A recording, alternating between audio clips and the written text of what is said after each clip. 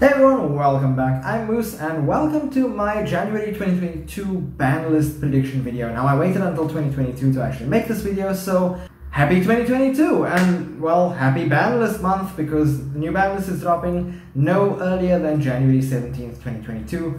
So let's get into it, right? Now I haven't been following the meta as well as I'd like in the last few months, but I do have a general understanding of what's going on. So these are my thoughts on what I think could get hit and should get hit. Starting with the banned cards, right? Number one, I think Imperial Order needs to go. It's had its time in the sun long enough. Errated Imperial Order, not enough. Just get the damn thing out of here. Gone. Finished. Done. Right? Never come back, please. Then I think Artifact Scythe or Artifact Dagger needs to be banned. Preferably Artifact Scythe because it's just an extra little lock. We really don't need those, especially not searchable ones. So I would prefer for that to go. They may hit Dagger or neither of them, but I would prefer for them to hit Artifact Scythe. Next we've got Arch Nemesis Protoss because it's just such a powerful card in Sword Soul. I think it can do so much damage. And I think honestly that card, I mean I have a copy myself, but I'm not playing Sword Soul so I don't really care if it gets banned.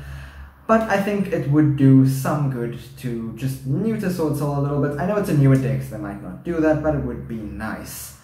And the last card I have to get banned is not Verte. Just don't ban Verte. Like, please, don't ban Verte. I know slating down DPE or Dragoon or whatever is not great, but please, just don't ban Verte, Konami. That's all I'm asking. Leave the snake alone. It's done nothing wrong. The other monsters are the problem. Leave the snake alone. It did absolutely nothing wrong, and my fusion decks like Shaddoll and Invoked and all of those really need you to not hit Verte. So thank you.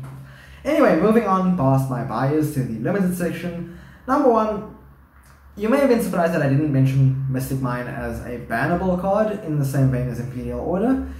I don't think it's exactly the same because honestly Mystic Mine is a little bit less oppressive than Imperial Order. I know it's not a high bar, but still. I would think that they'd hit Mystic Mine to 1 first before they actually ban it. If they are going to hit Mystic Mine, I think this list will get hit to 1.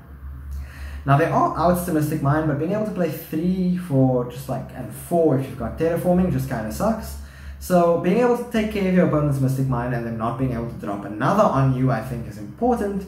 So I think Mystic Mine might actually go to 1 as a more reasonable alternative than just straight up banning it.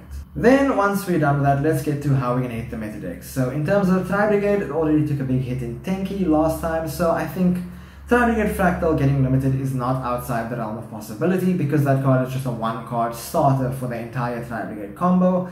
Running at a 3 is pretty much amazing, and as a Tri-Brigade player I really don't want it to get hit, but I think it will, so I think hitting Fractal sort of makes the most sense. Honestly, hitting Shuregs that they can't do multiple Revolt Shureg type plays also might work, but I think for getting the combo less consistent, Fractal to 1 makes sense to me. Then in terms of making combos, you know, just less searchable and less consistent, Sword Soul Emergence. I know Sword Soul just got released, but Sword Soul Emergence I feel like is a Worm specific and Sword Soul specific searcher card that has no business being at 3. Being able to search Sword Soul monsters, or if you control one, searching any Worm monster from your deck, that is ridiculously powerful.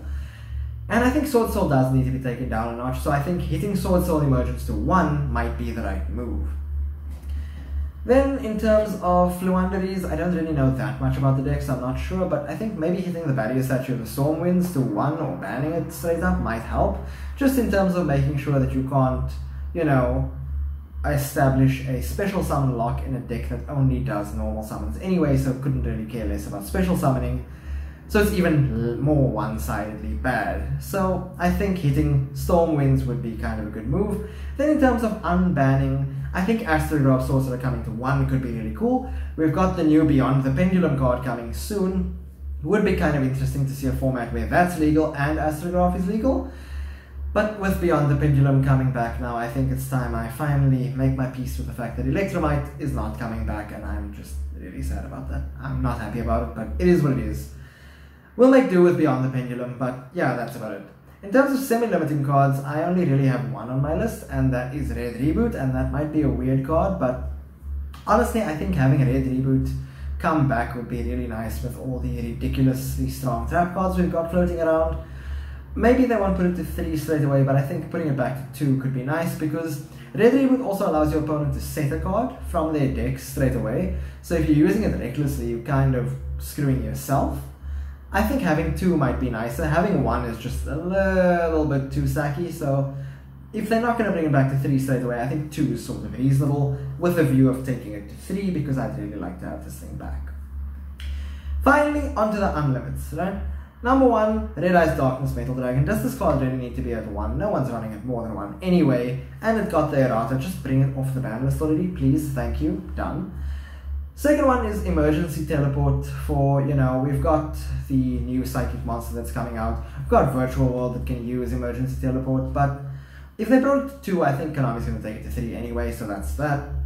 And then lastly, we've got Skullcrabat Joker. Got taken to 2 as well, I think, with a view to taking it to 3. Would be nice to get some Pendulum cards back before the Beyond the Pendulum card drops, so we can just play around with that as Pendulum players. Honestly, I'm excited for the support Pendulum's getting. I'm really waiting for that, and I've been waiting for it, so I'm excited. But let me know what you think of my ban list predictions. Do you think I'm right? Do you think I'm wrong? Do you think that totally different cards should get banned? Let me know down in the comment below. If you liked the video, make sure to leave a like and subscribe for more content like this. Sorry for the break, guys. It was a little bit of a rough time, but I am back. So see you all next time, and make sure to subscribe. Bye.